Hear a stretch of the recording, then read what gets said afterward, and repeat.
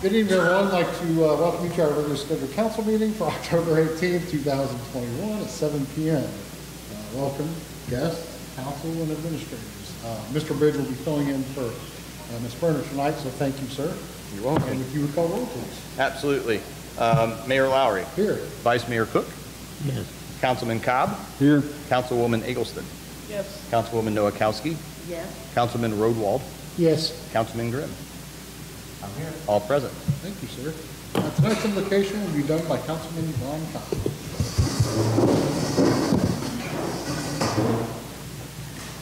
Dear Heavenly Father, give us the guidance to help do what's right for the citizens and the community.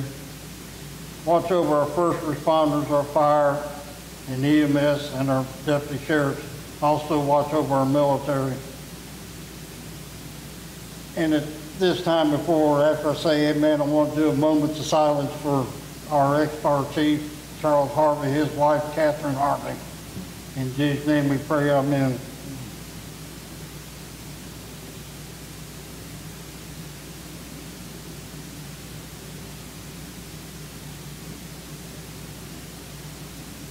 Thank you, sir.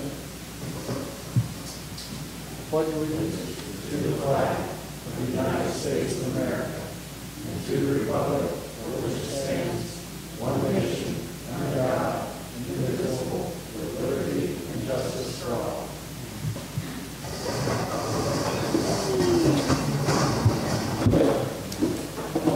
Alrighty. We will move to action on the work session minutes for September 4th, 2021. Or October 4th, I'm sorry. My apologies. Any discussion, council, on those minutes? Paul, did you get it? Okay. Yep. So we got the first by Councilwoman Eggleston, the second by Councilman Grimm. And we'll go with the vote. Councilwoman Nowakowski. Yes. Councilman Cobb. Yes. Councilman Rodewald. Yes. Vice Mayor Cook. Yes. Mayor Lowry. Yes. Councilman Grimm. Yes. And Councilwoman Eggleston. Yes. Minutes passed 7-0. And we're moving on to the minutes for the regular session of October 4th, 2021. So moved. Motion by Mr. Vice Mayor, second by Ms. Eggleston. Any discussion? When you're ready, sir. Okay. We'll go with Mayor Lowry. Yes. Councilman Grimm. Yes. Councilwoman Nowakowski. Yes.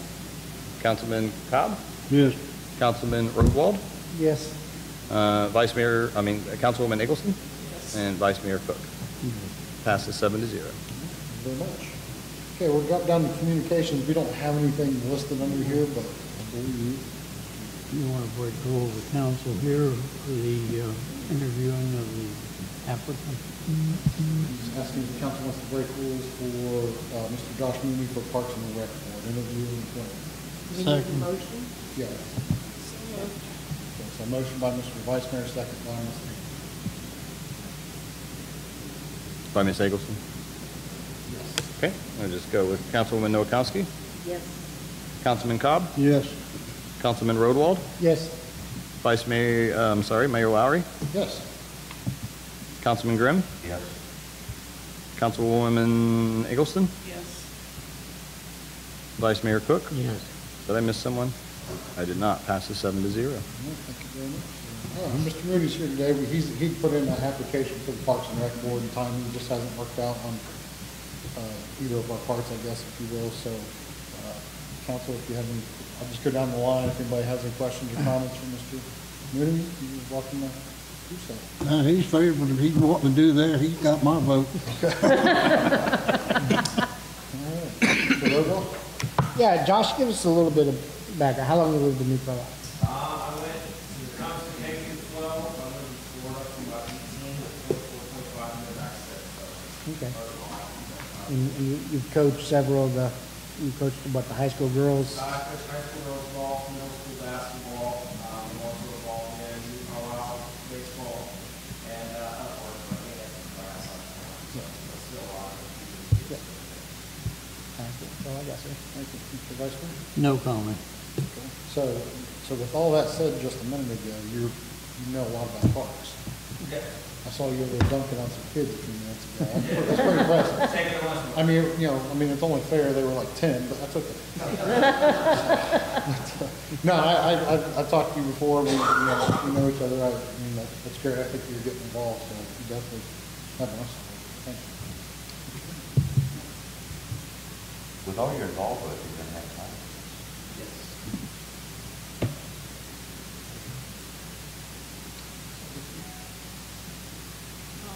I just feel he has the time and he definitely has the interest in doing it. He's a volunteer.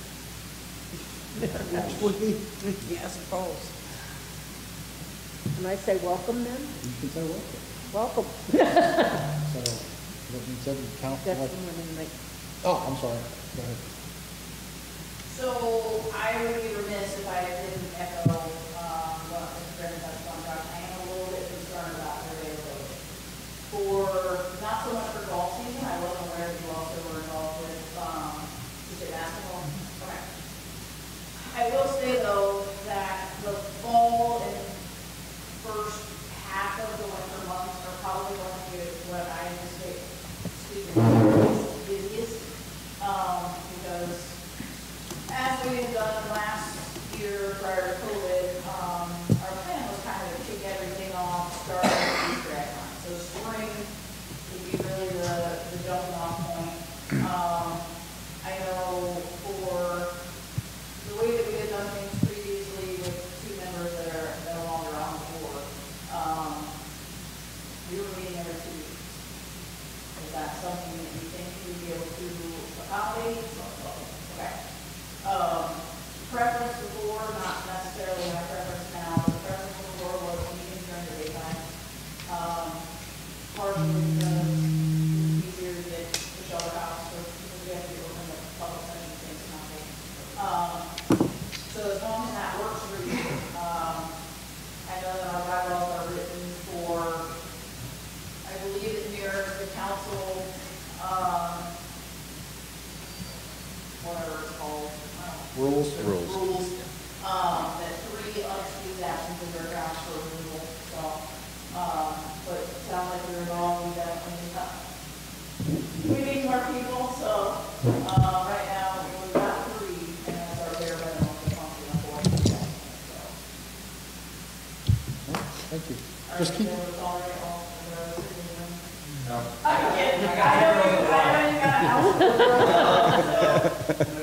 just keep in mind, and I don't want to speak out of turn here, Chief, if Shelter House is booked, can they look at the fire station if need for a meeting? Oh, Sure. yeah, Okay. he's always worked well with us on Okay, that. so just keep that in mind. For Yeah, I mean, before we were meeting like 1 o'clock in the afternoon, so it was never a problem to get shelter house, but. All right. Council, motion? Someone, Motion by Mr. Graham, second by Ms. Eggleston to approve his, I'm sorry, who was the first? Mr. Grimm. Second was Eggleston? Yes. Okay, Councilwoman Noakowski? yes. Councilman Cobb, okay. Councilman Rodwald? Yes. Vice Mayor Cook? Yes. Mayor Lowry? Yes. Councilman Grimm? And we'll go to Councilwoman Eggleston? Yes. Yes. And then Vice Mayor Cook. You know you're Mrs. Eggleston, He said yes. yeah. Yes. Yeah, and Vice Mayor Cook? Yeah. 7-0. All right. Thank you, Mr. Mooney, we appreciate it. You're welcome to stay for the whole meeting or leave whenever you want. So, thank you very much. Welcome aboard. All right, moving on. Let's see, City Manager's Report, Mr. Bridge. Thank you, Goes Mr. to you, sir. Yeah, thank you. Thank you, Mr. Mayor, members of council, members of public. We'll go through the city manager report. This is, we're reporting in October, but it is information detailing September, so we're always a month behind. So we'll start off with our police report with Deputy Harris. Welcome. Thank you. So for the month of September, we had 203 calls for service. We patrolled 4,543 miles in New Carlisle. Took 42 reports on the 203 calls. We assisted 48 other calls around New Carlisle for other deputies. We had 21 criminal arrests, A breakdown of those 21 criminal arrests would be 4 felony arrests on view, 15 misdemeanors on view, and 2 warrant arrests. There were 79 traffic stops conducted. Of the 79, 53 resulted in warnings and 26 resulted in citations. There were a total of 151 business checks and 138 citizens in New Carlisle contacted. Thank you very much, Council. Any questions or comments, Deputy Harris? Well, thank you, Mr. Harris. I'm going to ask you this question again because I liked your answer so much while we were standing outside. Since you're newer to New Carlisle, how do you like it? So everyone can hear your response. Yeah, I couldn't be happier. It's the best job I've ever had, especially coming from the jail. It's a nice change of pace. That's great. That's good to hear. So we're glad to have you. So thank you very much. Thank you. All right, Mr. Bridge, back to you. Thank you. Thank you, Deputy Harris. Thanks for joining us today. We appreciate it. And moving on with the city manager report, our fire and EMS report with Chief Trustee. Council, citizens, for the month of September, the New Carlisle Fire Division responded to 88 EMS calls in the city, 38 in Elizabeth Township. The division responded to 17 fire-related calls from the city and also 1 in Elizabeth Township. We had 4 EMS calls answered by mutual aid by Pike Township or Bethel Park due to Medic 52 being on a response. We answered 3 mutual aid calls for Pike Township and 3 mutual aid calls for Bethel Park. We're still doing hydrant flushing. We are finishing up Area C at this time. We've been trying to keep people, citizens abreast where we're at, what areas we're in. Other than that, Council, any questions or comments from Ms. What was Area C? I know you posted it. I'd have to look at the map to show you that's where it is. I think it's the Zimmerman Edgebrook area, I believe. Okay. Right next to the D area. Before the D. Between D and E. This would be south of the A. Right. Unless you take the detour. Oh, I like that. Okay. Anything else you say? Nope. Anyone else? All right. Thank you, Chief. Appreciate it. Keep up the good work, sir. Mr. Bridge. Thanks, Fire Chief. And moving on with the city manager report, our finance director report with Ms. Harris. Thank you, Mr. Bridge. You're welcome. Council and members of the public. Our finance report for the month of September, revenue was $573,216.23. Our expenditures were $682,531.10. So our year-to-date revenue collected is $7,034,507.04. And our expenses to date is $5,530,944.14. And on my summary sheet, it does have your statement of cash and your bank reconciliation. And I did want to jump over to, and then I'll entertain questions, the pool report. Since the pool has been officially closed in September, we are, it has a total year-to-date revenue of $107,418.73. Expenditures for the season were $94,733.26. We have $2,000 in pending expenses of our ongoing utility, and we'll probably have about $3,000 in our insurance that is coming up due. So we're still looking at a profit this year between $7,000 and $8,000. And the last time the pool made a profit, it was under $1,000 with a 2007. So it was a very good time. And I'll entertain any questions on the rest of the finance report. Obviously, the hot summer helped a lot. And the concessions were excellent.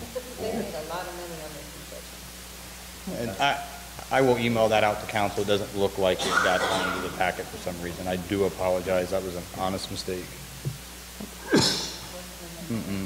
No, it's not your fault. I just We get a new clerk of council. What? Oh, you need a new city manager for that. The clerk did not do that. No, I said, can we get a new clerk of council? Oh, well, please. Ms. Harris, that's covering, that's putting back any of the transfers that went in originally, correct? That's straight. Those numbers that I gave you are not including the transfer. The transfers are always done at the beginning of the year because historically it needs that for support. So your fund balance will be pretty healthy. It might not require a transfer for next year's budget. But we always have to have enough so it never runs in the negative. So if it's too much, it goes back to the general fund, which transfers that.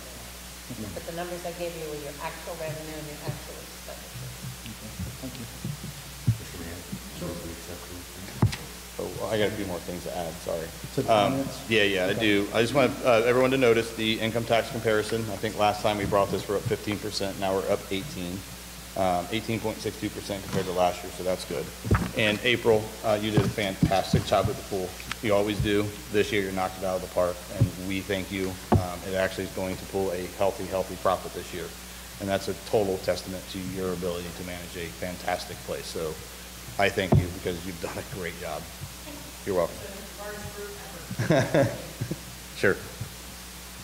Good. Before we do that, on the taxes, I think you mentioned this in the past report, but now that they're, they're in full swing dealing with our taxes, Mr. Wood, didn't they say that with them being able to check the federal database, they are catching a lot of people that have been Not paying. Yeah, Yep. there we go.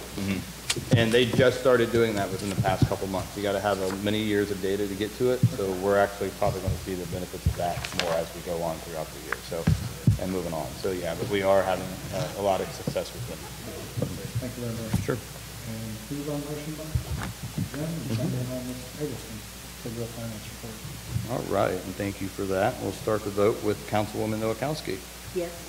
Councilman Cobb? Yes. Councilman Rodwald? Yes. Vice Mayor Cook? Yes. We'll do with Mayor Lowry, Yes. and then we'll do Councilwoman Eggleston Yes. and Councilman Grimm. Yes. Finance report passes 7-0. Be safe, chief. Bye, Chief. Thank you, Mrs. Harris. And we'll move on with the city manager report with our service report from Mr. Howard Kitco. Thank you, Mr. Bridge. Good evening, Mayor, members of council, members of the public. Under Public Works Department, we have authorized a contractor to paint the parking stalls downtown. We're just waiting for the scheduling. As a matter of fact, I saw Bethel and Clark County have their striping people out over the weekend doing similar stuff. As again, we are going to keep Durapatching, trying to finish up a few potholes before the winter season hits.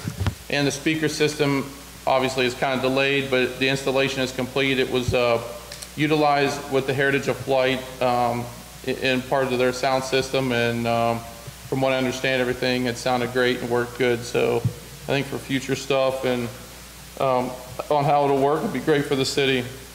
The big thing with underwater department, not much has changed, still playing catch up, but it's the infrastructure grant that I had applied for the $2.5 million. The county development official, and we were talking a little bit, they're delayed in all aspects with everything. So this past Thursday was supposed to be the deadline for telling us if we were going to get that money or not. They're behind. So don't know when that'll be. I'm just staying in talks also with the county engineer who submitted those as well. So I will give you an update as soon as I get something back from the state. And as far as the sewer department, we're still clarifying some things with the clarifiers. Kind of weird how to say that, but we are utilizing a lot of OPWC funds and ARPA funds to pay for a lot of their restoration and repair work. 2021 road reconstruction and resurfacing projects. Phase 1 of Fenwick has been awarded to Sturm. The project started last week. We are about 75% of getting the storm installed. They were finishing up the third of the 4 dry wells today. So hopefully in the next 2 to 3 weeks, we will see that asphalt and hopefully some seed and straw, and we'll be done with that project. Resurfacing is complete as well with Deerfield, South Scott, and Sunset and Cambridge Court. We're done. They will be back in to adjust those manholes and do some minor touch-up.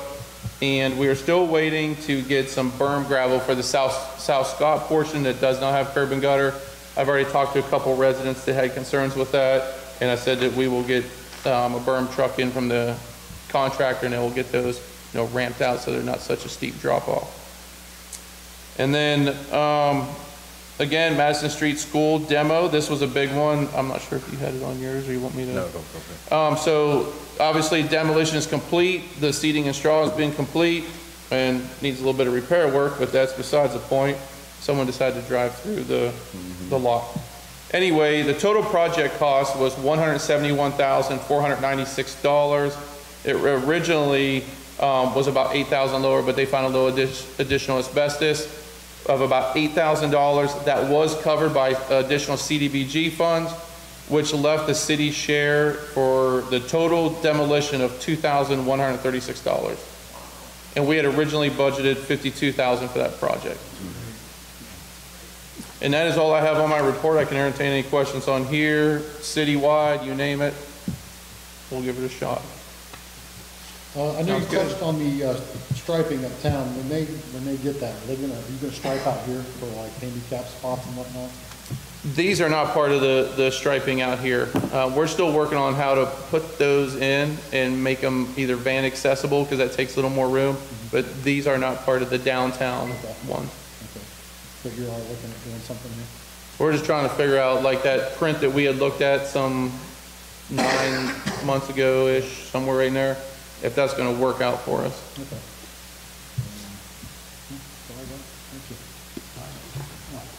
We redid Deerfield. Is Falcon on your radar? Oh yeah, Falcon was on the radar this year, however, just didn't have enough money. But Falcon is on the radar next year with Villa and Henry to be the 3 streets that are gearing towards. But again, funding and what type of repair work we're gonna have to do. I did notice on some of Washington, I think I stated before, there was some clay that's pushing back up on the Washington portion that we repaved last year. So we have to reconsider some work on Villa and Henry on how we're gonna do that.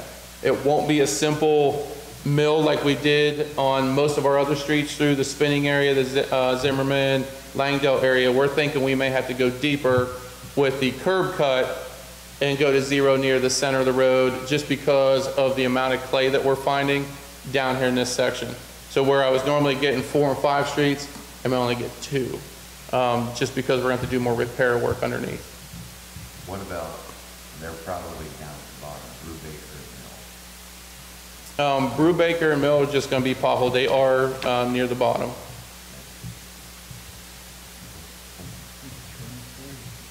You said you were gonna meet with the people who clean the streets. I had to take a few more pictures on this past Thursday and Friday. I sent them some, because at Washington and Villa, there was a big loop of gravel, and I have not gotten a response on that one. And there was a trail, I had a couple more trails that I had for them to take a look at, but yes. Okay. But they did come back in late last week and sweep again. Okay. Mr. Cotton? Also on that, they wasn't using water. I did follow them, and here's our problem with some of these trucks, and I'm seeing it with both companies. Too much water creates mud, not enough water is dust. So they were trying to feather the bumper sprayers along with the broom sprayers, and because I told him, I said, some of it looks like a damp mess. And he's like, well, we'll cut back on a little bit of water so it sweeps it up into the hopper and not be so heavy. So it's kind of a middle in between. So if you see the strips, yeah, it's one of those things. With 2 times next year, I think it won't be as much of an issue. But a lot where we see this is not in the area up here where you get good drainage. It's down here where we get settling. Good, Mr. Cobb? Yep. All right, thank you. I did have one more off of Mr. Grimm's. So we're working on phase 1 of Fenwick. What do you think the odds of phase 2 would be next year for Fenwick? Do you ever have- I guess CDBG critical infrastructure is opening again, and we apply here, I think in November or December for 2023. So hopefully the stars align again and we get another $372,000 to $400,000. Okay, great. What timeline do we find out on that? The applications have to be in, I think by the end of December. I have to follow up, but typically we put it out for bid in mid to late spring for about a fall construction. Okay. Yeah, again, thanks for the work you guys have done on the street, finance, you, all of you, really. I mean, I know it's not fast enough for everybody, but I think we've done some pretty good swings at roads, so thank you. All right, back to you, Mr. Bridge. Thank you, Mr. Kitco, Mr. Mayor. And moving on with the city manager report, our planning and zoning report with our planning director, Derek Hutchinson. Thank you, Mr. Bridge, council, citizens. Thanks for coming out tonight to support the planning update. Code enforcement, code compliance, I should say. We've identified so far 523 violations year to date. That's to the end of September. 974 code activities. That's communication, inspections, and re-inspections. This month, heading into fall, we start to pick up from spring's usually a busy time. Summer sometimes evens out a little bit, but toward going into fall, we start to get a little busy again. Mowings and cleanups and that type of activity starts to pick up. We've been doing a lot of compliance agreements for exterior structure stuff, so that's been pretty successful this year. Zoning, we have 88 received zoning applications year to date. We did have a planning review board meeting, an applicant last week. It came in for a public hearing, and it was for a rezoning of 200 East Lake Avenue. It was approved by the board, so it will be coming in front of council November 15th for a public hearing and for you all to vote for that. We also do have a BZA variance request application in, but like Mr. Bridge stated before, without a board, it's on hold until we figure something out. So hopefully we could have some type of resolution for November so we can get that variance in and get a look at it. Economic development, community development, 210 Pike Street. Right now, we're pretty much just waiting on Vectren and DP&L to get out there and disconnect the utilities, and we'll be ready for demo. And then shortly after that, we'll move over to the substation for the demo for that. And then just our continuing projects that we kind of have going throughout the whole year. Tool letting program still going strong. I think today we lended out the gas garden tiller and some blowers today, so keeping busy. And that's all I got. Have we heard anything back on the chip thing? So they have not, like everything else, it's being delayed a little bit. Talking to Clark County, though, they are still pretty hopeful that that's going to go through. Our application looked really good. So they're being very optimistic and hopeful on that one. Mr. Patton? Mr. Hutchinson, have we resolved the problem over on Zimmerman with the gentleman with campers and boats in his backyard? So, no and yes. I mean, as far as the activity, we have not personally seen boats. I know that they may be happening, but no, he did get a permit for a fence. Still waiting permit for the temporary structure in the back.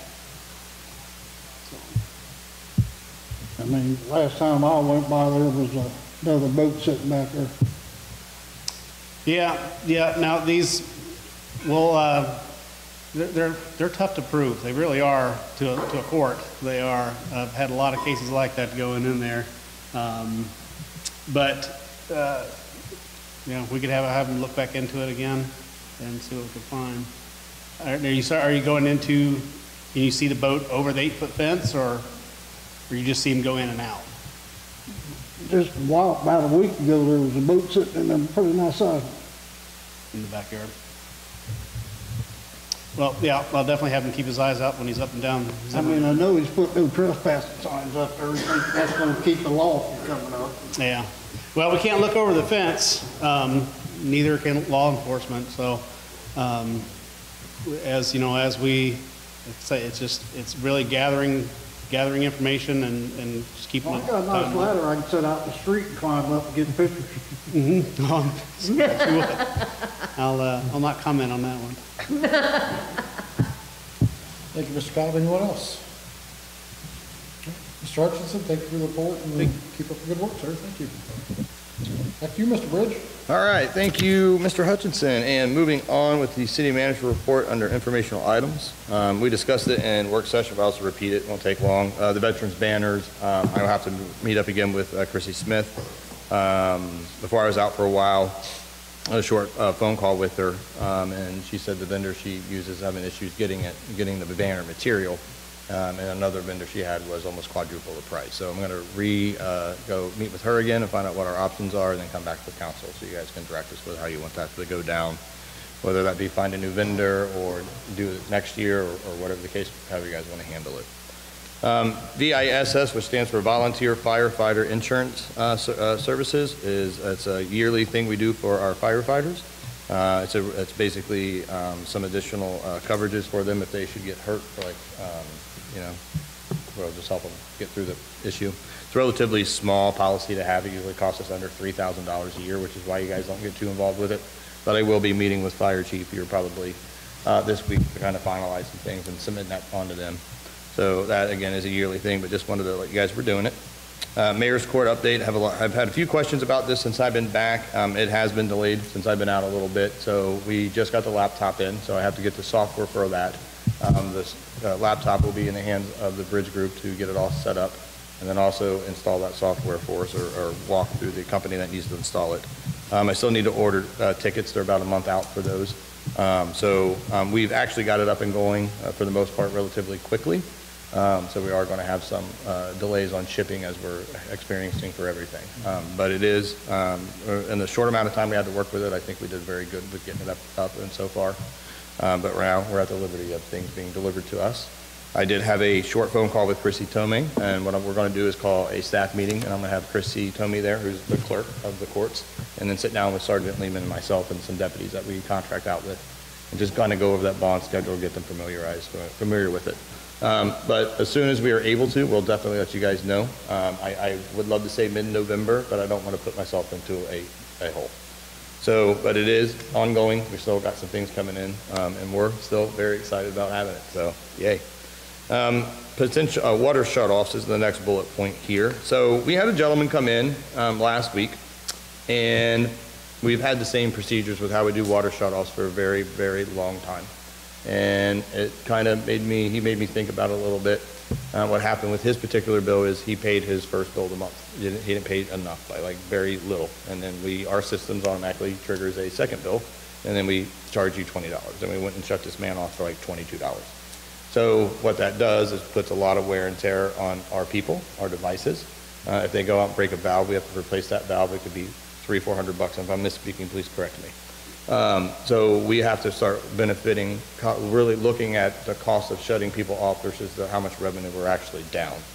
So, you know me, I already started doing some research on it. A lot of cities usually have like a dollar limit cut off to where they shut people off, whether it be 200 or 300. We know our average bill for most of our customers are under 100 bucks. We know that because we looked at that data for credit card processing fees. So what we're going to do is I'm going to get with Mr. Kicko and some other appropriate people in the department, kind of look at our codes and suggest something to council to really not shut people off as much as they do. It's water. We're going to get our money. They have to have that, once we shut it off. So if we wait a month or wait 2 billing cycles, whether it be a $200 limit or a $300 limit, we're going to get our money once we shut it off. But it's also going to help some of our citizens maybe get by, because we've all been in a position we have to rob Peter to pay Paul. So, but if that's okay with council, we do want to look at some things and bring it to you guys. So that's something we'll have. I can't say for the next meeting, but relatively soon, that we can get it squared away. Any questions on that? No? Okay. So potential new shelter house, that is the application we did. And just like the CHIP that Mr. Hutchinson had updated you on, Dirk, who we're working with from the county, he came in last week. I signed paperwork on that grant project that we will not use the funds for any other project. They still haven't decided, but he says as soon as he knows, he'll let us know, but he has seen no indication that we're not going to get approved. And just to piggyback off what Derek said about the CHIP update, he said the same thing. The contract actually starts December 1, so hopefully we'll know by end of this month or at least by mid-November, because the contract does state December 1 start point 2021. So again, we're at the liberty of other people, but as soon as we know, and we're very excited about both those opportunities, we'll definitely inform council on that. This is exciting, 2022 operating budget timeline. So we always wanted to get our budget done well in advance of the beginning of the year. So Ms. Harris has worked very hard on getting a draft to me. So I have that in my review now. We are requesting a work session the week of 10/25, so council can get a look at that. So that would be, let me get my calendar up. So the week of next week at some point in time, what is ever convenient for council as a whole. And then what I was thinking, and I got to get with Jake about this. Jake wanted some time to research this BZA ordinance a little bit more. We wanted to at least get an intro. So if he's okay with how it's written and the form and legality of it is okay, we can vote on that at that work session for that, so our citizens his project's not being delayed much longer. Because all it has to do is sit a week once it's introduced. So is that okay with council? We just throw that legislation piece in with that meeting for the work session? Looks like it. Okay. We'll call it a special meeting, not a work session. Yeah. So what we can do is, I've already asked Fire Chief permission to have it his place, so we don't have to worry about the shelter house being reserved. Does council want to have this on what day of the week?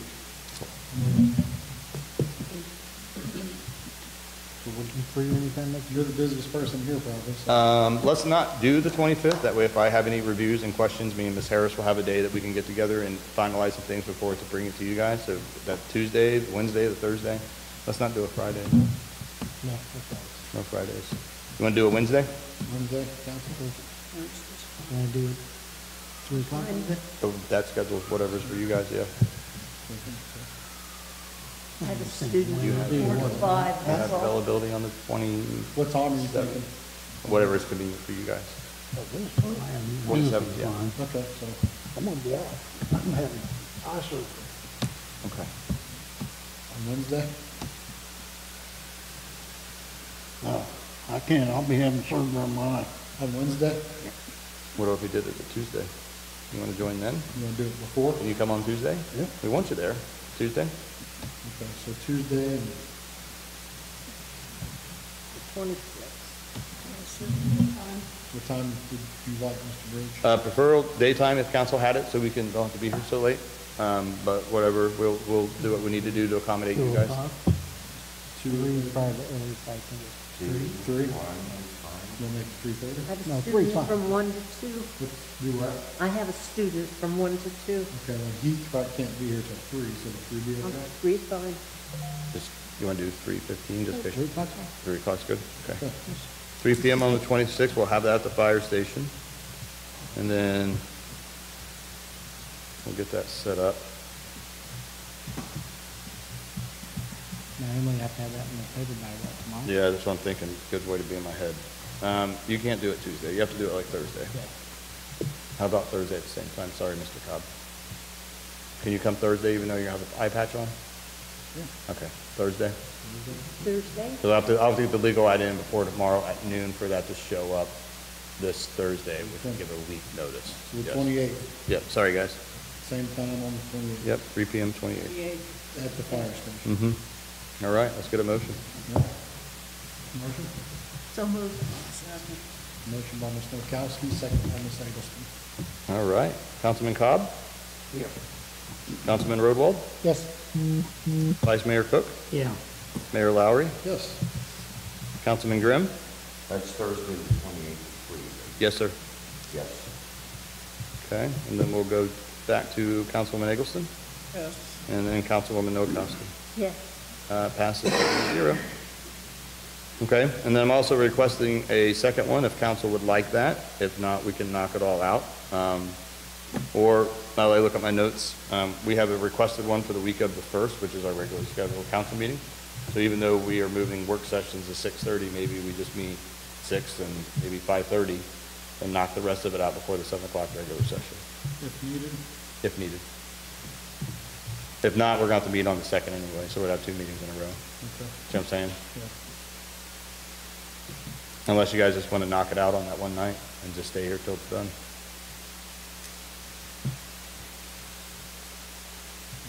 Get through it. Yeah. We did it relatively in a decent amount of time last year. I think we're all on each other's page with it. Push through it. We'll get it in one day? No? So there, Vice Mayor says whatever. Whatever it is, then. He has spoken. He has spoken. So we're just going to scrap it. Okay. So if not, what we can do too is in the regular session, we can pick it back up during under miscellaneous business too. So we're good. Okay. All right. What else I got going down the line here? Madison Street School Site. I know Mr. Kicko had mentioned about this, but I did get a call last week. I was out at Speedway getting Mountain Dew. Shocker. And I got a call from one of the deputies and asked me to go out there. So I went out there. And we had 2 juveniles driving a car, and they were in it. I mean, they were in it. They were back far in it. I guess they were practicing driving and ended up getting stuck. They did ask me if I wanted to press charges. I said yes. I haven't been back out since it's been removed. I don't know if the tow truck did any damage. Have you seen it since? The tow truck didn't do any damage, just the car. Just a car. So relatively not too much damage, but we do want to get that fixed. We literally just got the school down. You can still see the straw through the grass, so, you know, but that's the update with that, just in case council had heard what's going on. So it was 2 juveniles who, like I said, just got their car stuck back there. City press charges? And we did, yes. Yep. Yes, I did. Don't hate me, but you gotta learn a lesson. You know, how it goes. So that's what happened over there. So if any questions on that, just let me know. But if not, I'll move on down. Central cashier, utility clerk positions, we will be actually now hiring a utility clerk. So that is the position who deals with the water service customers. We had a game plan set aside. It didn't work out the way we wanted it to, so we're gonna have to revert and start back to square one. So with that being said, our central cashier position will stay with the same person who it is. And since Ms. Marshall will be retiring on November 30th, we will be replacing her position now. So I know Ms. Harris, I think, is working on the job description. I got it done today, so we'll send that out relatively soon so we can get that new person hired and trained in a timely manner. So it did kind of put a wrench on our little plan, but we'll work it out. We'll hire the best person for the job. But like I said, if you guys hear anything around town, that's what happened with it. We will be hiring for Kathy's position now. And one of the last things on the bullet point is community garden with discussion. I had talked to a few members of council last week about it. We really just want council to kind of intervene at this point in time. So they do good things out there, they do, but unfortunately we're just in a zone to where it's zoned residential. So it is zoned R5 where it's at. So that is a lot of residential, really not a lot of farming. You know, we didn't let them have the garden there because of what it does for the community. But they did have a new project, and it's called a prairie. So it kind of sent me and Derek into like a research phase last week to kind of figure out, one, if it was allowed, and two, what could we do to let them have it if needed. So we looked at all kinds of avenues for this. We truly have. So we've been talking with John Kraybacher. He is the director of the garden. And he wasn't happy, but we have told them that it is a residential district. You know, they would fall under the tall weeds and grasses that we have, and that is anything over 6 inches needs to be cut. You know, so unfortunately, we would have to sit there and violate them for that prairie. We had thought about recommending changing the zoning, but that is literally considered spot zoning, which is not an accepted principle that we like to do in the industry or for here. And what spot zoning is just imagine this is one big parcel of land, this interior here, and right where Lynn, you're sitting is a different zone. We'll say that's a CB zone, out in the middle of a residential. That's called spot zoning. You don't put something there around a bunch of residential stuff. And that's exactly what's going to happen if we were to change the zoning in agriculture. Because every border of where it's at, north, south, west, and east, is bounded by a residential district. So when you have prairies and stuff like that, you have animals that would harbor, come in, and it just generally doesn't look good. So we have a lot of passion about that garden. We can only do what our codes allow us to do. And when we run out of options, we go back to council and let them really just debate what's going on. So our hands are tied. We can't even change the zoning on it. And then it's quite frankly, it's just not a good use to have in the middle of a residential district. Thank you, Mr. Cruz, and thank you for the information and the research you have going on. We appreciate it. Yeah, I love the community garden. I mean, it's a great asset for the city, and I love the whole concept behind it. I've never been a fan, unfortunately, of where it's located at that particular location. I had no problem back then. Was it the one that was back by Madison? Is that in the correct zoning? No, it needs to be in agriculture, but when you look at our zoning map, our agriculture is way out. It's outskirts, you know, I mean, Mrs. Putterball was the only house in the whole city that lived in an agricultural zone. If that gives you perspective of where these things are located. So, but you do have to look at the good of the community and what it does, and you know what it does great things for the community. It's just at some point in time, we have to really, really get in control of what goes on over there. That's just really where we're at now. Mr. Cobb. You're talking on this prairie, it's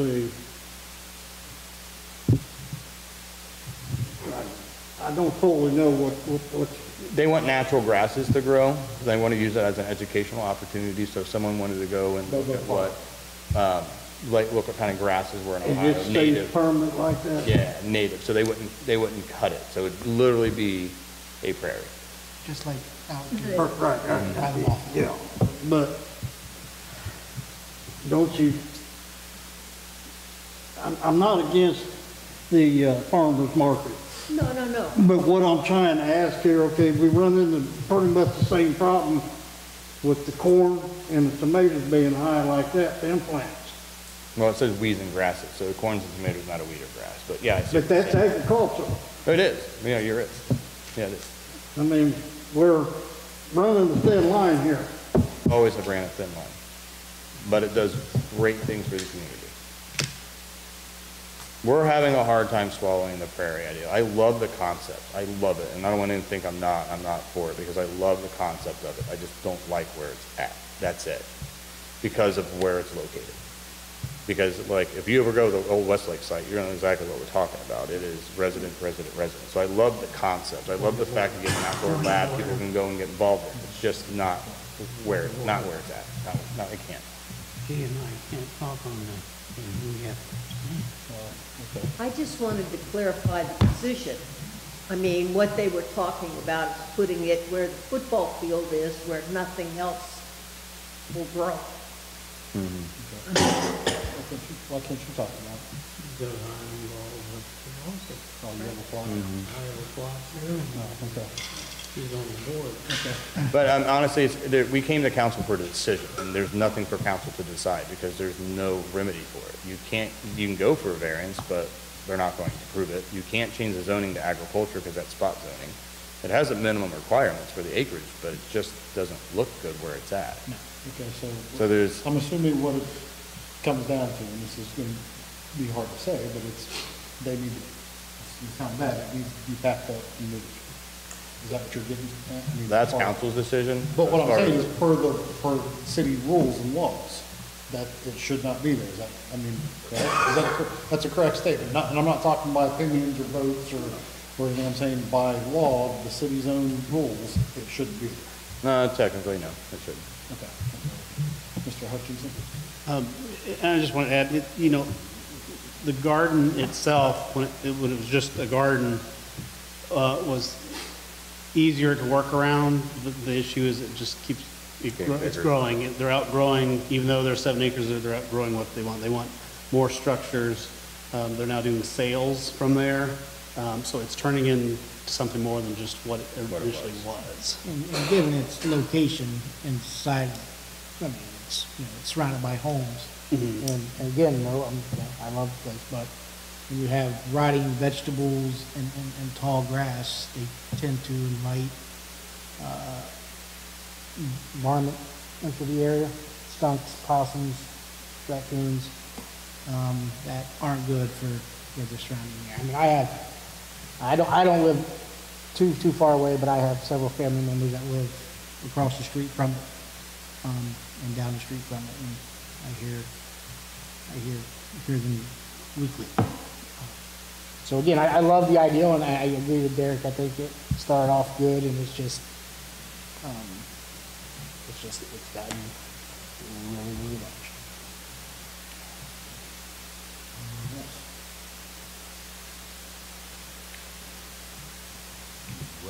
What part of the city are zone agriculture? Way up north? North, there's a second parcel up north, yeah, most of them are north and south. You're not gonna see one west, and you'll see one east. There's a small section, yeah. There's a very small section on the very eastern border that's agriculture, and then a little bit down south, and then most of it's all up north of all the industrial.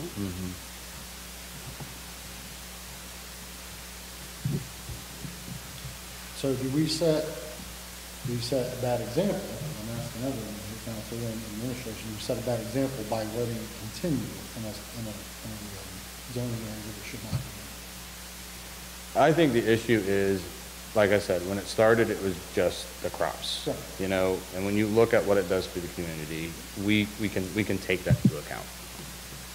But we give them an inch and they've taken a mile, to be honest with you, and it led into greenhouses, and then it led into selling, and then it led into all this stuff. And we have tried to get permits, we've tried to get all this stuff, and working with the director has been difficult to do all this stuff. Do they have to have a permit for the building? Yeah. Well, They don't. Well, they submitted permit, but I can't approve it because there's no principal structure there, so I can't approve them. So that's some of the things we look at when we do our code rewrite. Like, we're looking at, do we carve out sections for these special needs? Because we can't approve accessory structure permit if you have no principal structure. That's just how our codes are written. Let me put that in layman terms. Your principal structure is going to be your house. If you don't have a house, you don't need a shed. So that's the antiquated codes that we run into, that's what we're boxed in at. It's nothing personal against anyone. It's just, that's just where we're boxed in at due to how our codes are written, you know? So let me ask you this, does it put the city in potential, for legal action as far as, okay, so in either way, let's say the city decides that, well, okay, it's not in the right area, we're gonna have to close the garden down, and you're gonna have to find a new home. Could they come and let me finish this long question.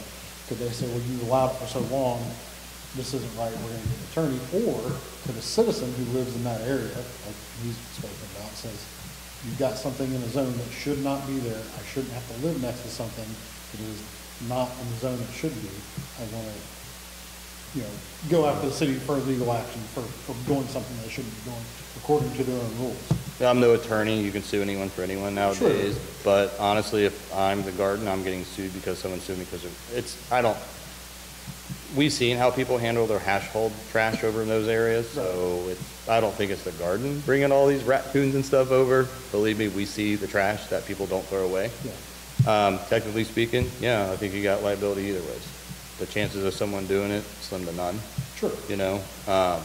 My only concern, like I said, is just it needs to be better well kept, and there needs to be some limitations on it, like seriously, like it does. They got the lease from the school, we don't own the land, we can regulate it on the zoning part of things. If it would have just been a garden, it is what it is, but like I said, it's just grown and grown and grown and grown and grown, and that's where we're running into these issues. Because it was never supposed to be this big. It was supposed to be just a small thing behind the school, and and it's great, they got all the funding for it. But it puts us in a very uncomfortable situation. Okay. But we gotta understand, when they moved that garden from there to there, that was a discussion in this room with council. So council was well aware, and was well aware of them moving up there. So that's just where it's at. I think limitations should have been set when it was agreed for them to go there as far as what you can and cannot do. So, yeah, we're in a rock and a hard space with it if you technically want to get with it. I don't know if it's just a heart-to-heart with the director and those involved with it, to be like, this is what we got, this is what needs to stop. We can do a cease and desist, if we needed to. We have a legal right. We have attempted to get permitting from them. We have documentation of that, so it's not like we just rolled over and let them do what they want. We've attempted. It's just there's no on the other end. What about talking to, since Tecumseh owns the land, getting Tecumseh, I don't know if they're aware of this particular situation in the zoning and what's in place, and asking, if you're aware of this, and then see where they go with it first, see if they address it, and if not, we step in. That's not for me to decide, that's for you guys to Right, decide. no, I see what I'm you're just saying. throwing out ideas, so. Yeah. And they would have to be the applicants for Yeah, any type of filing. They would have to be the applicants. The school board would be. Unless their lease states they can. Yeah, but Yeah. well, they would still ultimately have to sign off on the thing for property. We'll talk later, but if the Yeah. lease states they can, they're an interested party, and they could do it, yeah. Okay. Council, what do you want to do? What else would we do? That's unfortunately, it's not for us to figure out. Where else would they be? They would have to go to an agriculture zone.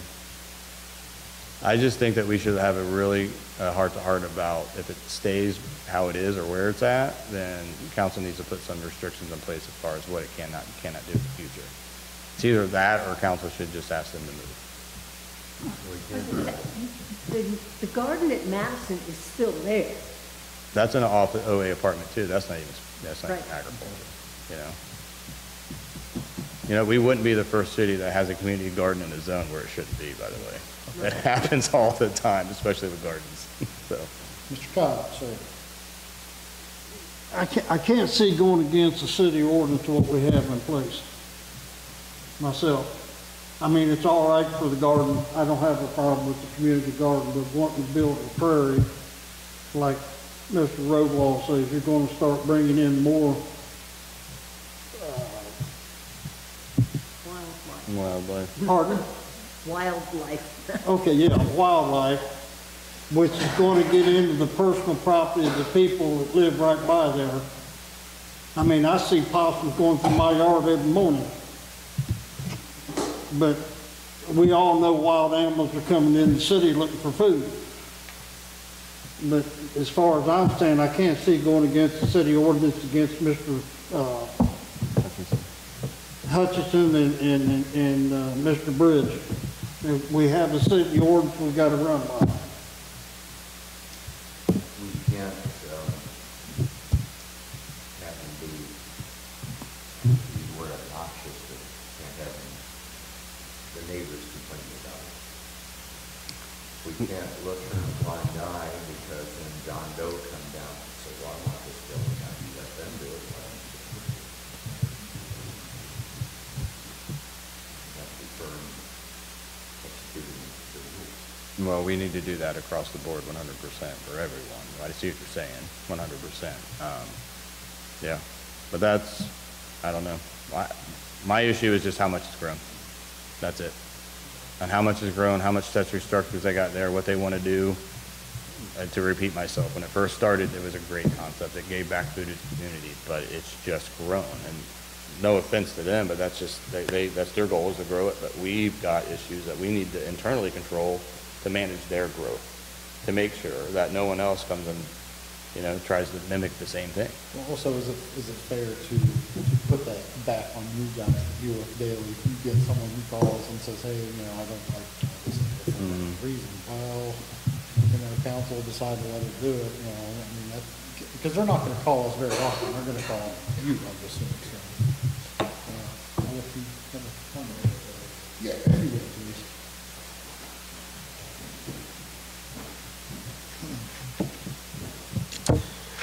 Don Hall, 609 West Jefferson. So as just a member of the Charter Commission, this is actually a hot topic I'm looking forward to discussing with you guys all is code enforcement. So the only thing that I would add to this is just think about your precedent that you're setting. So if we can't grocery shop our ordinances. So when you're envisioning code enforcement, you do take the totalitarian, I can't get the word right, all the circumstances into consideration. But we can't just, grocery shop, like I said, like we can't allow this, but this is okay. So, thinking about, other nonprofits, churches, other businesses within the communities, I see a lot of things that I would guess are probably violations. So, just, mentioning the boats and the RVs, all these things need to come into consideration when, thinking about this, is just being that consistency, across the board. But that's all I would add. Thanks. That's kind of what I was getting at. Right, it's got to be streamlined. Well, it's nearly impossible to do that with code enforcement, though. I mean, you got people with campers sticking out past the front of their house that we don't cite because what are they going to do with their camper, So the thing with codes is they're black and white, but then you also have to interpret yourself, Because if we really stuck to our codes 100%, a lot of people wouldn't be in compliance. And that's why we're looking at that code rewrite, because they are so antiquated. so antiquated. Right now, we can go tag anyone. If you got a bag of mulch on the side of your house, we'll tag you. So that's really what it comes down to. So you're almost forced, that groceries, I see what you're saying, but you have to take into account, you know, how antiquated the codes are. They truly are. But again, that's why they're working on making them more modern. It's a good way you put it. Any feedback on what you guys want to do? So at this point in time, we can't approve anything for them. So anytime that they go and want to add anything, we'll have to take corrective action to it. Including the prairie, right? Huh? Including the prairie? Yeah, you know, so. So moving forward, you're saying, unless something's said by us, you guys are going to start with tagging and. I mean, not that we can't let them do the thing, we can't let them do the prairie. It's against everything we have. There's no even wiggle room on the interpretation. Nothing. I mean, it is blatantly obvious the prairie can't go. Okay. Now, as far as it moving or anything, that's a decision for you guys to have to really discuss.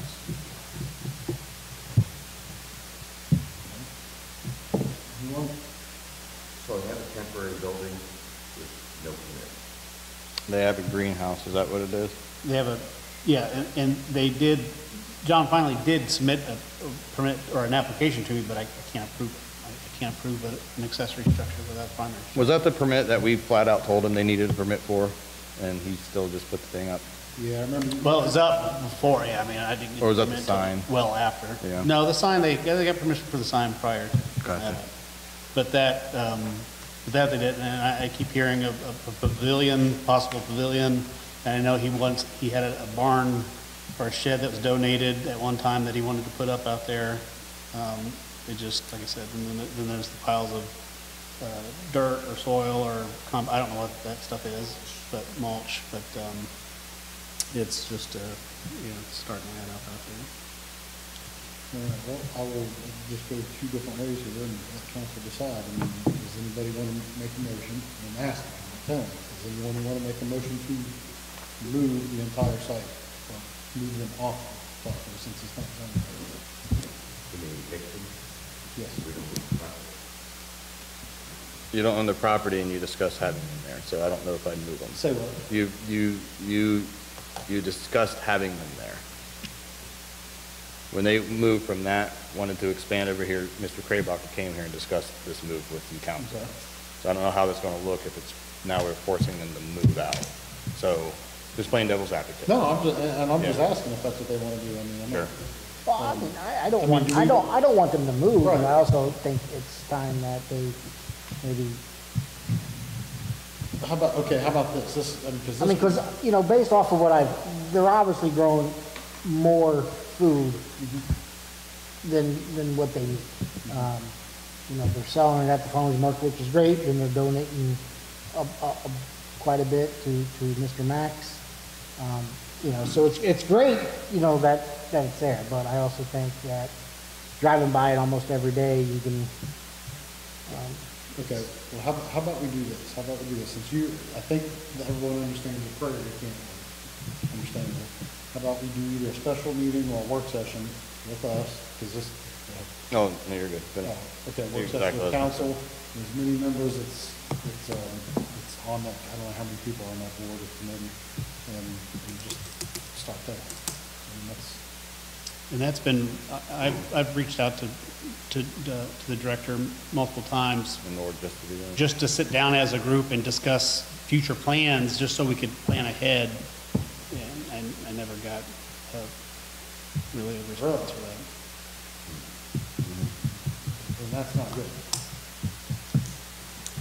Why we're here? Well, Mrs. would just say Nowakowski that I is know not the none director. of this. Mrs. Nowakowski is not the director of the garden. Yeah, I know, I know. Just so everyone. But it's not going through the board. That's what I'm saying. Do you maybe, let me throw this out, maybe have a meeting with the mayor and vice mayor, come to the office and we sit down with the key players of the garden, do the initial meeting there and Jake, and then see if we need to take it to the rest. That way we don't have to worry about legal advertising, we can do it on our own schedule, you guys are not in quorum, and we'll just knock it out. What you can do is do a motion to maybe allow them to do that. I don't know if you need to do that. You guys need, no, you don't, because you're not quorum, you're fine. Yeah. Yeah, you're good. But you can talk- And then maybe just break the ice that way in a small, non-public setting before we bring it back to something like this. With Jake, definitely. Yeah, sure.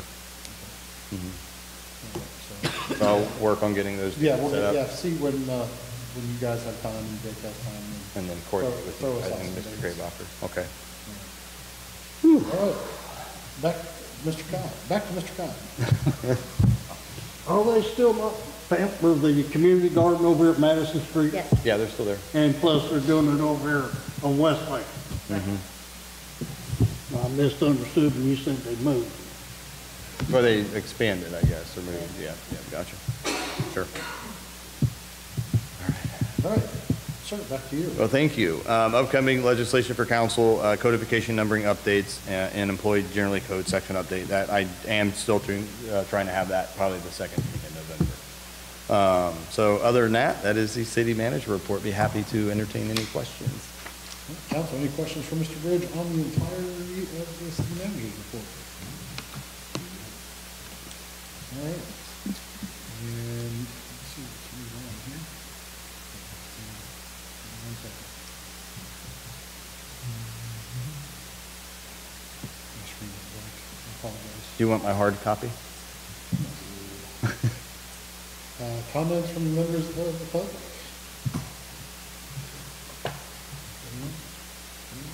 Okay.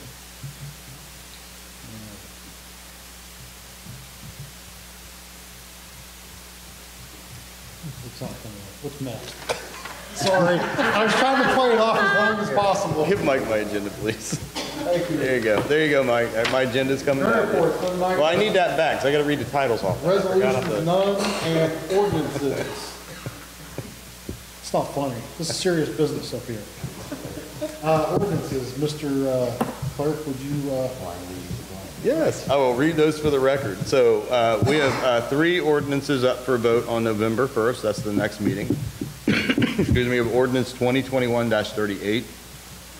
An ordinance authorizing the city manager to enter into a contract for liability insurance with USI Insurance Services, LLC, representing the public entities pools of Ohio for the administration of said policy. Ordinance 2021-39. That's an this is wordy, an ordinance approving the editing and inclusion of certain ordinances as parts of the various component codes of the codified ordinances, providing for the adoption and publication of new matter in the updated and revised codified ordinances, and repealing ordinances in conflict therewith. Then the last ordinance, we have ordinance 2021-40. That is an ordinance amending chapter 1246 of the codified ordinances of the city of New Carlisle, Ohio, regarding policy. all right, thank you, Mr. Bridge. And then additional information, trick or treat is on Saturday, October 30th, 6 to 8 p.m. in New Carlisle. I believe Bethel Township is, Park Lane's done the exact same time, so make sure you buy lots of Reese cups. We're good. Also, open discussion for any city-related issues. Let me go to Mr. Cobb and then to Mr. Bridge. Go ahead, Mr. Bridge. Oh, I just need some motions that we talked about in work session. So work session no longer, regular session starts at 6:30. That's the first one I need. Motion. Second. Motion by Ms. Eggleston, second by Mr. Rodwell. And that'll give that a little test run, see how it goes. Yeah, so we'll start that November 1, next meeting, right? Is it within 15 days? No, motions are effective immediately. Okay. So we're good. All right, yep, that's fine with me. Okay, so we will start with, oh, November 1, don't we have that? I thought we were doing, no, we're battling through all on one day on the 25th. okay, Yep. And if we have, we'll have some time to finish it in regular session if we need to that night. okay. Okay? So just so everyone's clear, what we're going to do is we're going to get rid of the work session that starts at 6 and regular session starts at 7. We're just have a regular session starts at 6:30. So we're not doing the double meetings. So we got first Eggleston, second with Rodwald. So we will start with Mrs. Nowakowski. Councilman Nowakowski? Okay. Councilman Cobb? Yes. Vice Mayor Cook? Yes. Mayor Lowry? Yes. Councilman Grimm? Yes. Councilman Rodwald? Yes. And Councilwoman Eggleston. Yes. Passes 7-0. And then the second motion I need would be to host the joint government meeting on 1/31/2022. Second. Motion by Mr. Grimm, second by Mr. McCoskey. Councilman Cobb? Yes. Councilman Rodwald? Yes. Vice Mayor Cook? Yes. Mayor Lowry? Yes. Councilman Eggleston? Yes. And then we'll do Councilwoman Noakowski Yes. and Councilman Grimm. Motion passes 7-0. Yeah, I'll shoot him an email tomorrow. Anything else? Got everything. I think I'm good. All right, Mr. Cobb, back to you, sir. Mr. Bridge, Mm-hmm. can you tell me what the outcome is down there at Abe's building over the floor? Still waiting on them to give me the quote to repair. I put it in their hands. They said they're gonna have someone come in and repair it, and that should be the best option for them, so that's where we're at with it. I mean, I had to ask.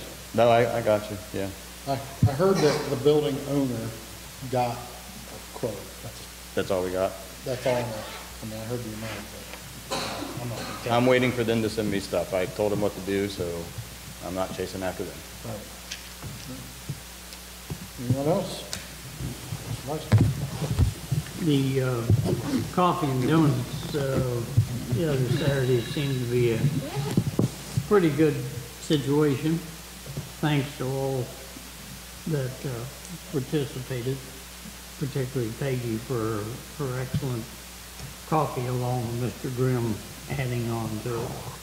It was up for 4 days, man. Yeah.